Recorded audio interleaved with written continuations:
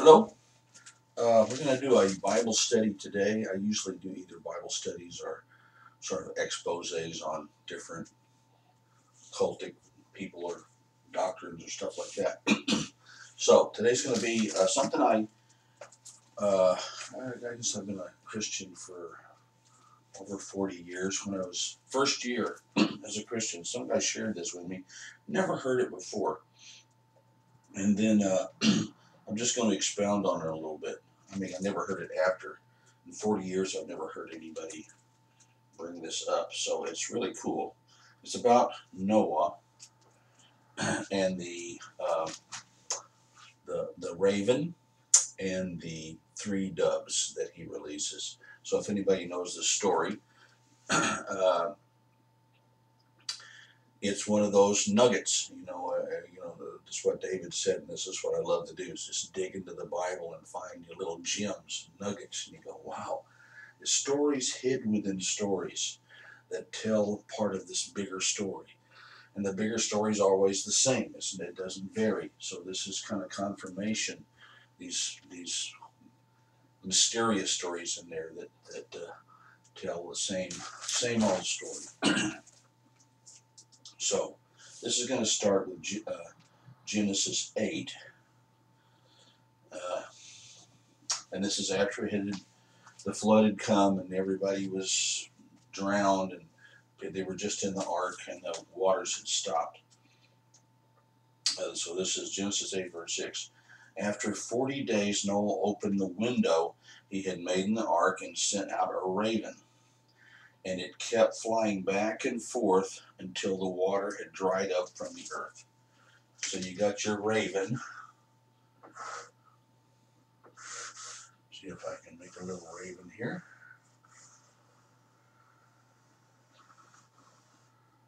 Little raven feet. So it goes back, the raven goes back, here's the earth, it goes back and forth, until the waters have dried up, the waters of the flood.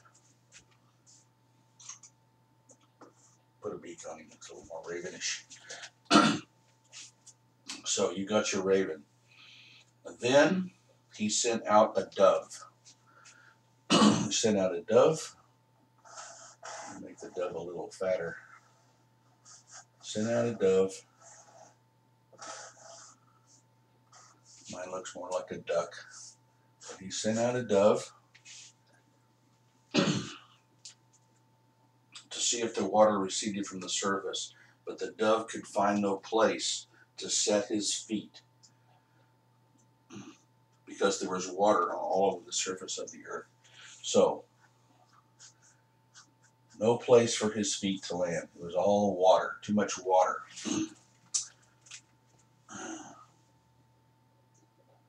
Okay. He reached out his hand and took the dove and brought it back into the ark himself. He waited 7 more days, 7 days, and then he sent out another dove. And it came back in the evening. In its beak, there was a freshly plucked olive leaf. So, sent out dove number 2.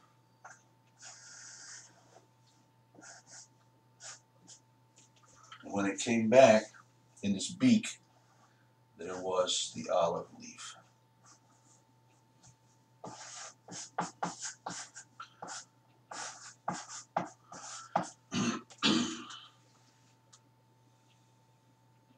Then Noah knew that the water had receded from the earth. He waited 7 more days and sent the dove out again. But this time it did not return to him. Okay, so now he sends out the dove the 3rd time. This dove is looking worse and worse. There's your dove. Sent out the dove the 3rd time, and this time the dove found a place to light on the earth and did not return. So, this is what this gentleman shared with me about these this 4 birds, and then I'll add to that. So the first one is there's one scripture in the Bible. So what do we do with scripture? We get scripture and we interpret scripture with scripture. South America, North America. There's Florida. So in the book of Job, we find that the devil, Satan, comes to God, and God says to him, "Where have you been? What have you been doing?" He says, "I've been going back and forth on the earth, back and forth, back and forth." And this is the only other scripture that talks about somebody going back and forth. So you got your Satan going back and forth. And then you've got another scripture in Peter that says that the devil is a roaring lion going back and forth, seeking whom he may devour. He's searching over the waters to find who he can devour. That's who comes forth first. This is the fall. This is the fall of man, started by the devil, and then he begins through this whole era, all 3 of these eras. We got 3 eras here. 1, 2, 3 eras.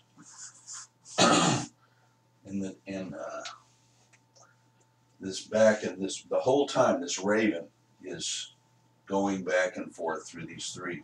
While these doves are out, the raven is constantly going back and forth, seeking whom he may devour. So, we have pretty much a universal thing about peace. It's the dove with the olive branch. The olive branch is what? It's peace. It's a symbol of peace. So we have in the middle this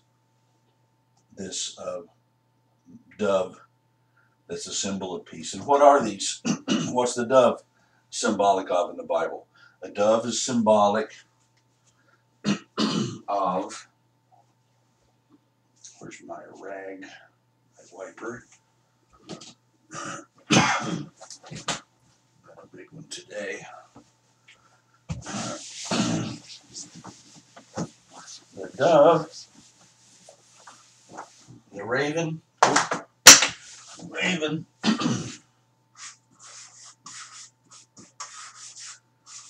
is a symbol of Satan, and the dove is a symbol of the Holy Spirit.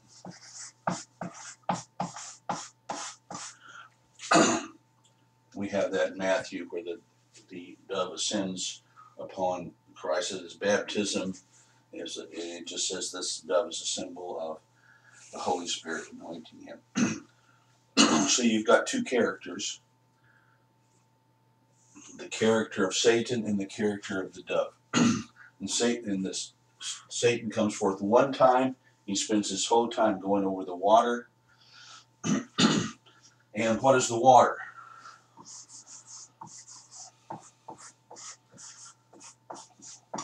In Revelations, it says the water of the oceans, which is this rain had covered the whole earth. The waters of the oceans. The waters of the oceans are in constant turmoil and flux. They're moving. They're changing things. They're destroying things.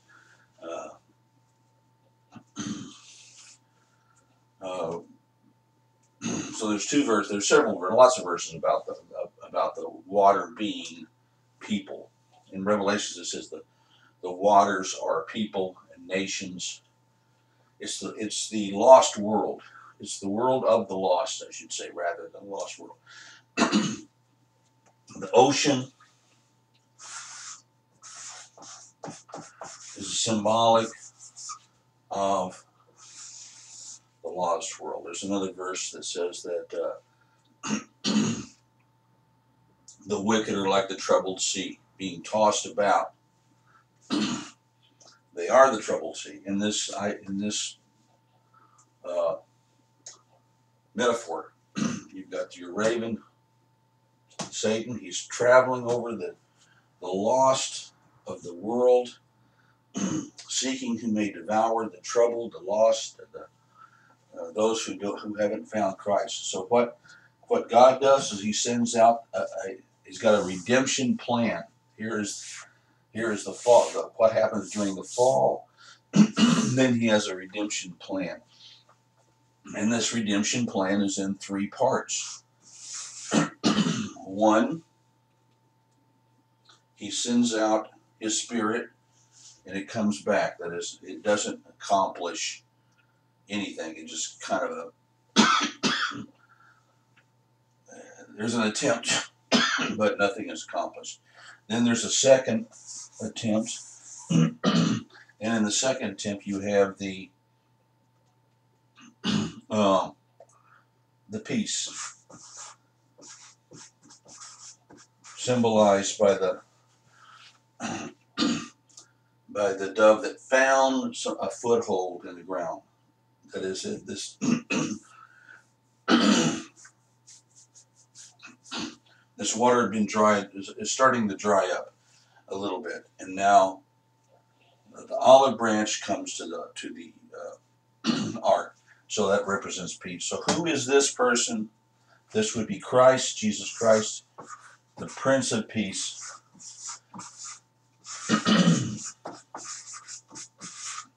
Jesus Christ, the Prince of Peace, correct? And then the third.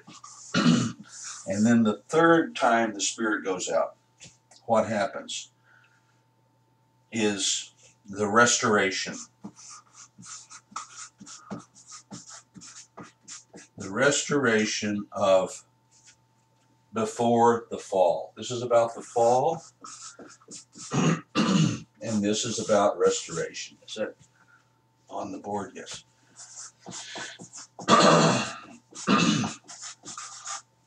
Restoration is in three phases. So this is what this guy shared with me. Excuse me. I thought this is really cool. So for years and years and years, I'm trying to figure out, well, what are these phases? I don't really understand what one is. When did God do this? I understand the second one, the Christ coming, and the third one would be the new kingdom of God, kingdom of Christ coming. The last one. This one was always kind of a mystery to me. I couldn't really, how do you plug that in there? And that's just, I've got that kind of mind that's got to know stuff. So about 6 years ago, 6 or 7 years ago, I had a friend, Ronnie Wallington, still got a good friend of mine, and he just said something out of the blue that just pulled this whole thing together for me. And what it was, he said that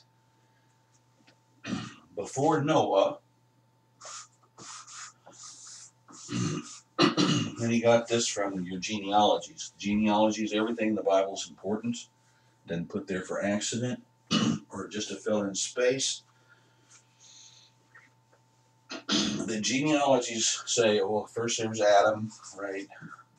And it says how old Adam was. And then there was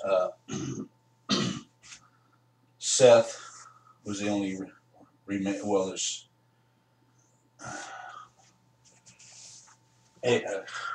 Abel was dead, killed, but there was Cain and Abel. It gives their how long they lived. I'm not going to put all that stuff on there. And then it gives the genealogy of Cain, his sons, and then his grandsons, and on and on and on. It tells how long that they lived, right? And same thing with Abel. Not Abel. Abel. We don't know if Abel had children. I don't think he did. They're not listed. But you have Seth, the third son. So, third son of Adam and Eve. So, same thing. You go on and on and on and just list the dates, how long they lived. He lived X amount of years, and you can add all those years up until you get to Noah. So when you get to Noah, you know exactly, if you use the genealogies, how old, how long the earth is and how long people have been on the earth. So what you're going to come from this conclusion is that there were people on the earth that knew somebody that knew Adam.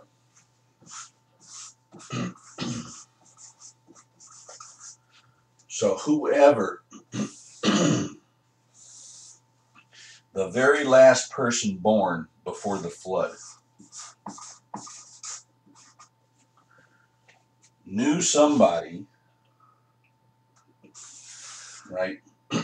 One of these guys, a great-grandson, because it gives their dates of how long they lived. This person would be alive, and he could have talked to this person and known about Adam, that Adam was a real person, that this was what happened. The devil showed up. There was the temptation, the fall, how God had separated Cain and put the mark on him, and everything. Knew this whole creation story and the fall story. So through word of mouth, everybody on the earth could have known the truth.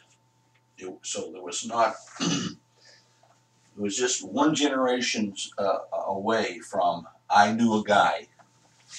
Your uncle, not even you knew a guy, your uncle, everybody was so completely related here. It was not like today where you've got your, we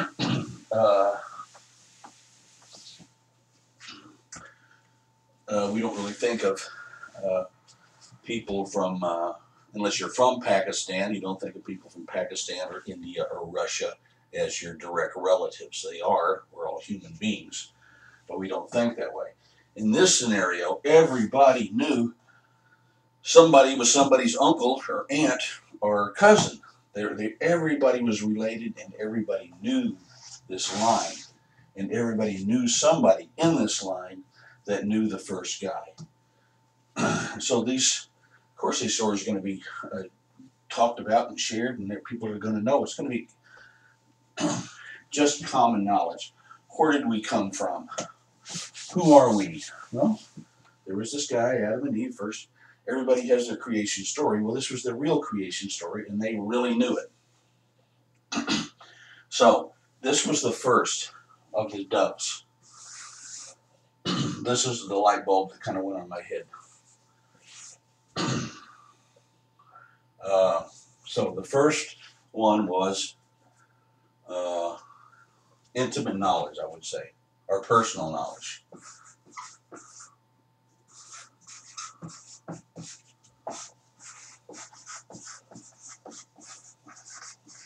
Personal knowledge. Everybody in the world had personal knowledge of the creation, the fall, of the devil, of what God had said for humanity to do, and the state of the world at the time of Noah was, it says that everyone,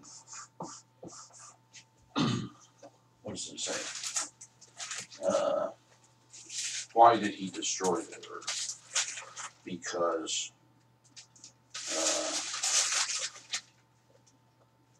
every thought, that's right, it says every thought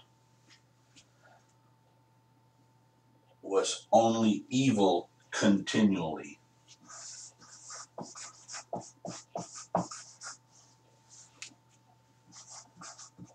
Can't spell very good. So every thought of every person was evil continually. And this is from this personal knowledge of who God was, what he wanted, what he had commanded, and what the first people had done, Adam and Eve and Cain in murdering his brother. Everybody knew the consequences of sin, the consequences of disobeying God, and everybody went go, I don't care. Everybody on the earth, no one was seeking God, and God found one person, Noah. So what is this saying? What's this talking about?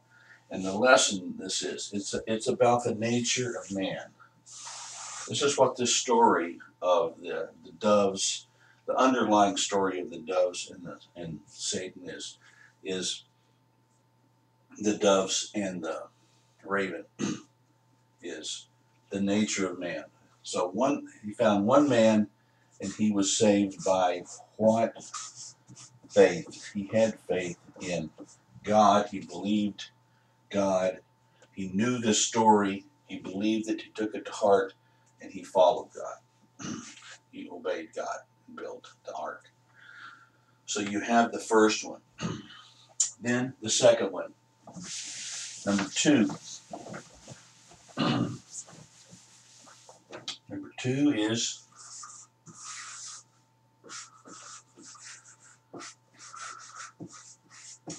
the Prince of Peace.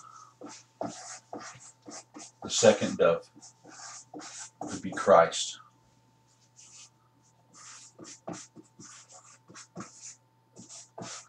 Okay, so the second dove is the second chance.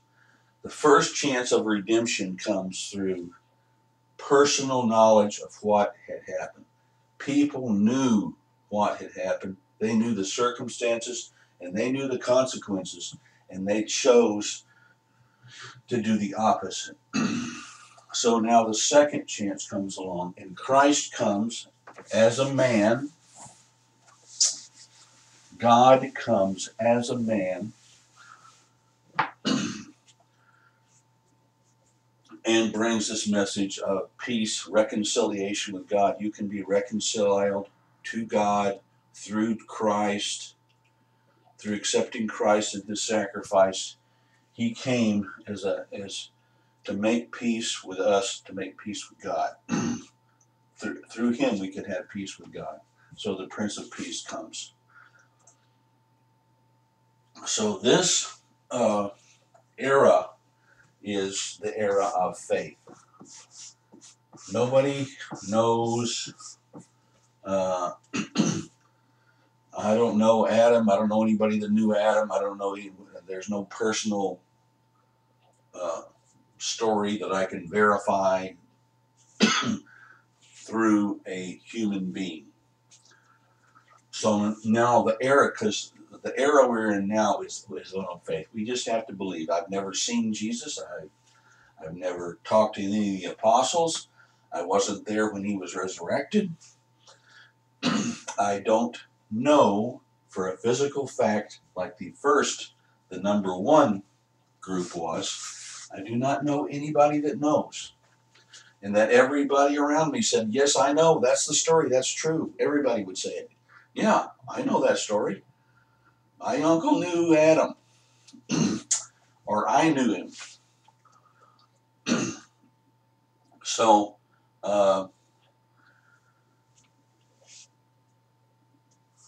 this is by faith. We have to accept. In Christianity, everybody that's a Christian should know this. We become saved by faith. We are taken out of this confusion of the world and Satan, the troubled waters. We're taken out of those troubled waters by faith in the actions of Christ. So it's completely by faith. Now, lots of people don't have faith. They don't. They make a choice, and some are redeemed and some are not. The majority of the people are not redeemed. They do not choose this. So it's once again it's saying something about the nature of of faith and the nature of human nature really. The things we're talking about, human nature. Now there's many people who knew Christ, who saw Christ, who saw him do miracles, and then some of these same people killed him, crucified him. They did not accept this as Christ as a way of redemption. And there's some that saw it and some that don't see it. And a lot of people say, oh, I wish I was in the days of Jesus and I was walking around, I was talking to him. Well, that wouldn't have made any difference because some people would accept it. Some people accepted him by faith, and others rejected him. They saw and they rejected. Same thing up here. People knew and they rejected. Here they saw and rejected. And if they didn't see, we have the Holy Spirit and the Bible has come and it has informed people. They can accept this by faith or not, and many do and some don't. So it's talking again about the nature that it's rejected, that this redemption is rejected by humanity. And so the third one is, which once again, what I'm majoring on is the nature of man, is even more shocking. The third thing of redemption is, if you know your Bible, everybody's pretty much heard the term, the word anyway, Armageddon. Armageddon is when Christ returns in a body, physical body,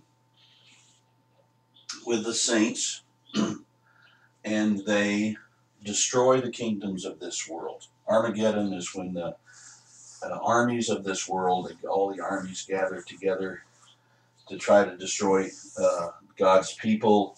They're attacking, and they're completely outnumbered. They can't win. And so the Christ comes, destroys these armies, and sets up a kingdom on this earth.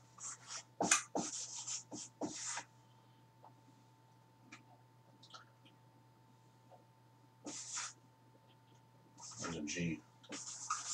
Sets up a kingdom on the earth. So, the kingdom of God on earth.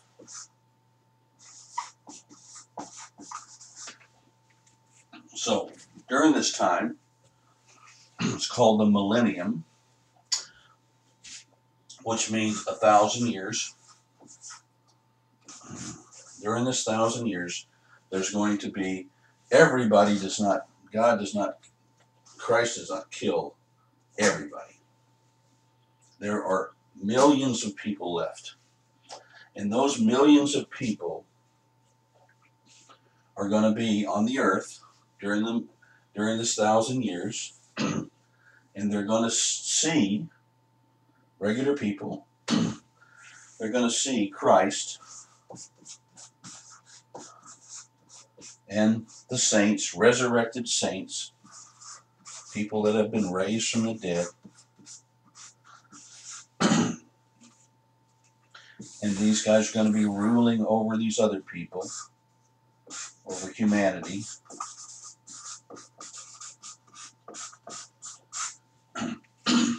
And at this point, Satan will have been bound. He's no longer running back and forth on the earth. He'll be bound. So God's going to release Satan. And what's that going to do? It's going to, what happened when Satan came to Adam? It revealed his real nature. It revealed what he wanted to do. Satan didn't make anybody do anything. He said, hey, you're being treated wrong. You deserve better than this. Look, these guys are bossing you around. You have rights too. or whatever his story is going to be when he gets here. So these people are going to rebel and try to overthrow the righteous one, the Holy One, Christ. Somebody they can see with their own eyes and have had 1,000 years of,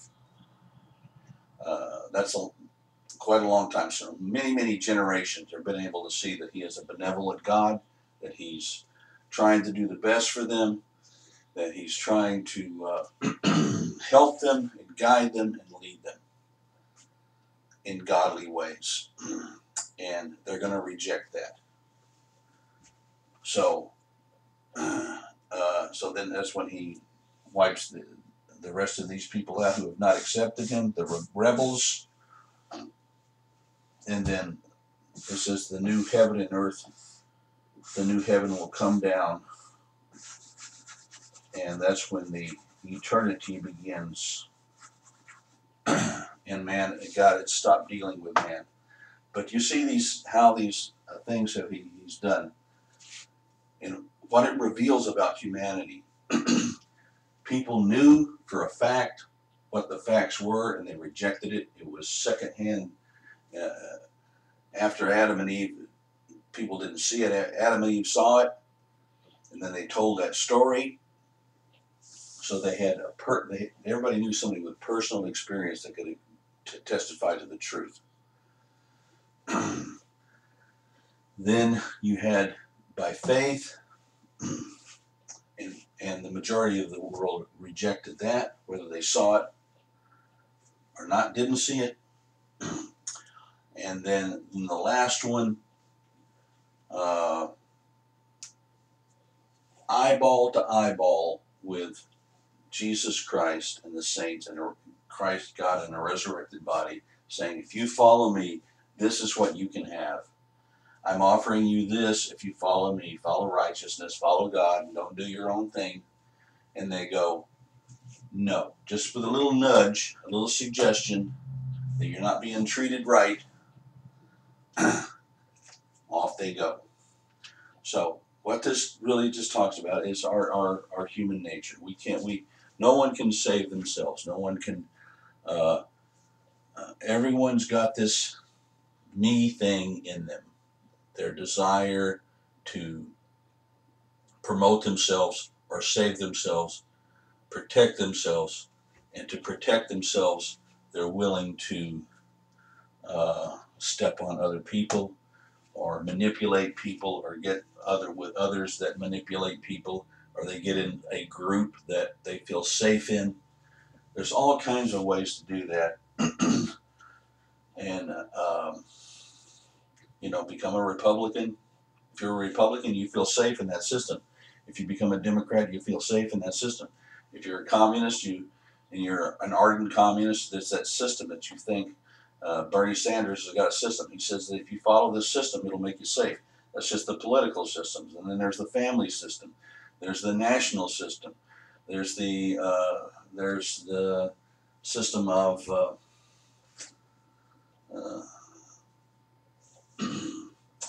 anyway, there's all kind of philosophical and social systems in which people try to protect themselves, and rather than get protected by the one that made everything and knows everything and knows all the rules. So anyways, I hope this was interesting to everybody. And like I say, it's just a little gem in there that tells a story. It tells the story of the fall and the redemption of man by God and God alone. Okay, thank you.